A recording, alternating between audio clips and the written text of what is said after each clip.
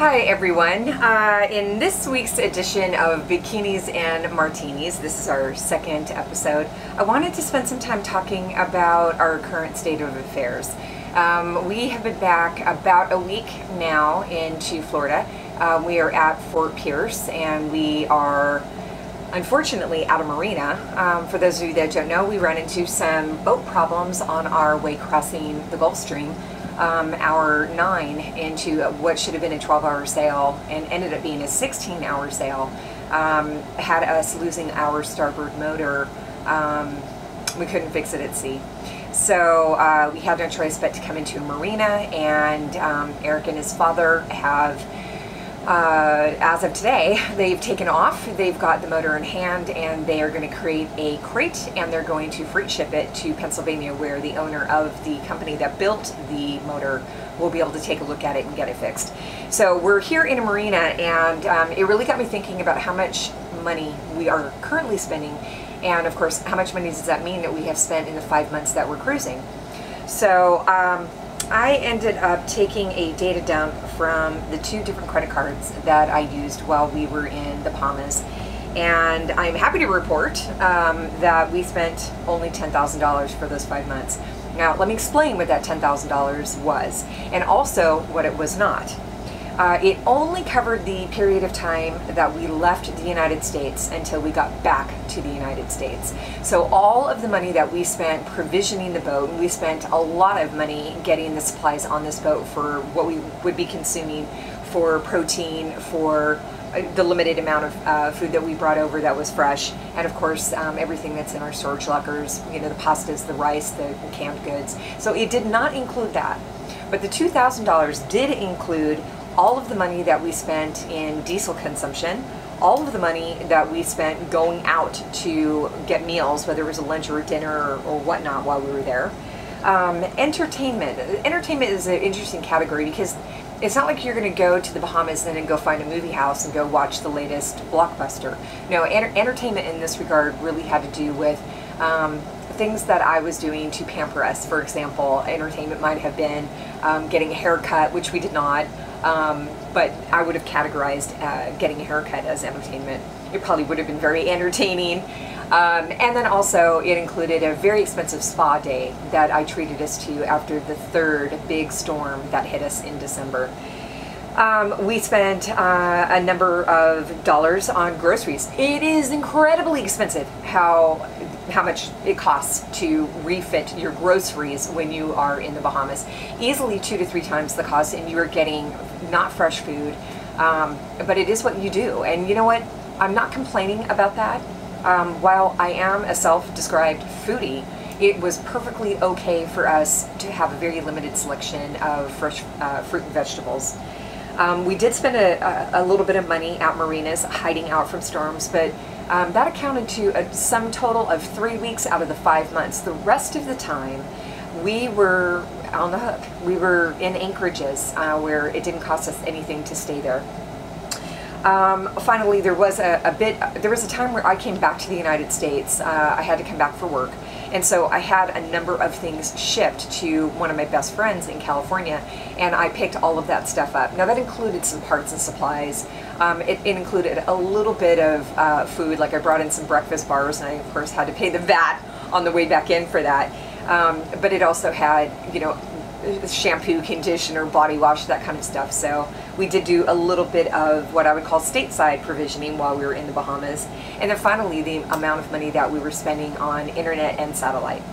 So I actually feel pretty happy about the fact that it was only $2,000 a month. Again, $10,000 for the 5 months we were there. If I were to, if we had been land-based, I guarantee you we would have spent a heck of a lot more money than that. But now that we are back in the States, a couple of things have really come to mind for me.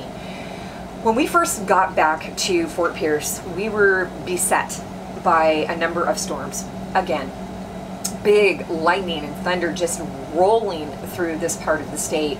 And our boat was rocking and rolling, and yeah, we were at a dock, and we are on a dock, we were at a marina. But all I kept thinking of is, I don't want to be at anchor for this. That was number one. Number two was, It's hotter here than it was in the Bahamas, and it's going to continue to get hot. It's not even June.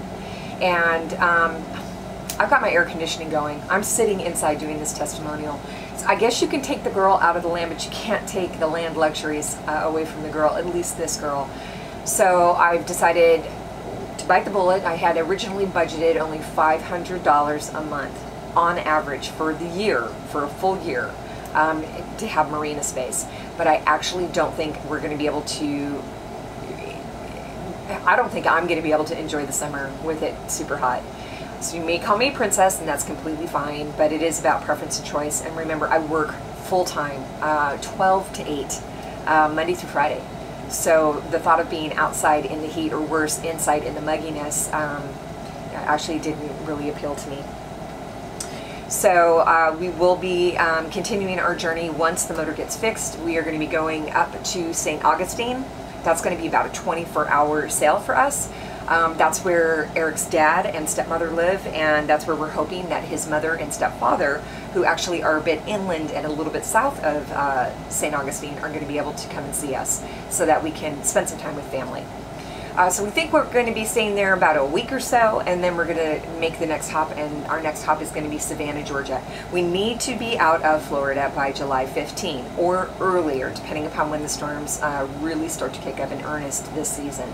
7/15 is when Pantanius cuts off the insurance if you are below the Florida-Georgia line. So we need to be up north of Florida. So Savannah, we're going to be coming and staying there probably about 2 months.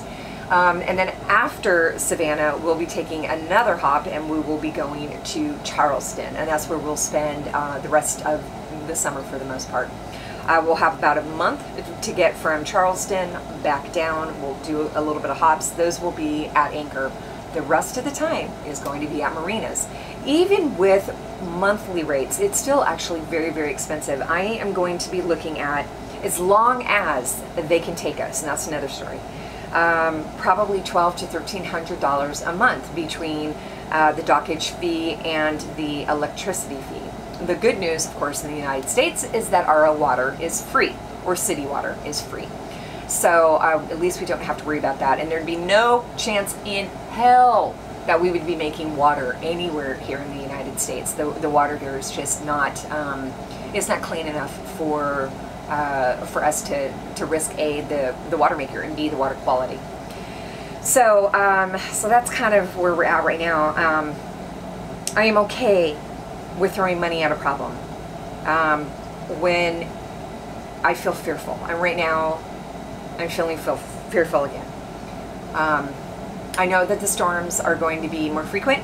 They're going to be more violent than what we had during the winter in the Bahamas. And I'm still actually recovering from the amount of times that we have been thrown around, the number of times that we've dragged anchor, the number of times that, you know, we've ran into problems when even at anchor with the boat. I don't want that to happen. I think 5 months, and that was, our first season was 5 months, but when we go back to the Bahamas to see the places that we didn't get to see and go even further south, we do plan to go all the way to Mayaguana this time. Being at anchor and dealing with Mother Nature for 6 months, I think allows me the ability to say, I'm going to be at a marina when we're here in the United States. We'll see how the next 5 months go, and I'll let you know how I'm feeling as it happens. Until then, I hope the summer treats us all very well, and I thank you for watching. And if any of this resonated with you, please give the video a like. If you haven't already done so, please subscribe. And we will have our next video out for music and lyrics, which is the sailing portion of our channel, probably in the next 2 to 3 weeks. Got a little delayed with the motor problems. Thank you so much.